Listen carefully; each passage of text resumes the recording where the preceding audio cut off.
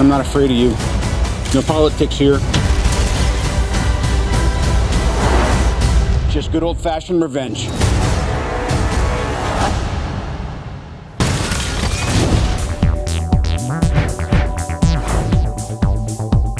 Nothing bad to say about it. It was just a really great movie. I mean, Gwyneth Paltrow kicked ass in this one. Like, oh my God, you took names. Kicked ass. We're in.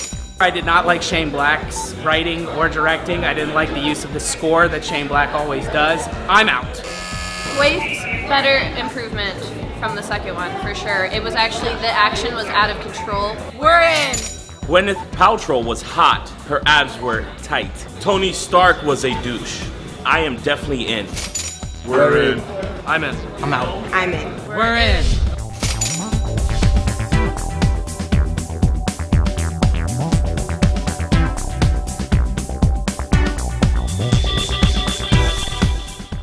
Oh, I love the movie. I loved it. Well, the first 30 minutes or so I thought were kind of slow and I was not super into it.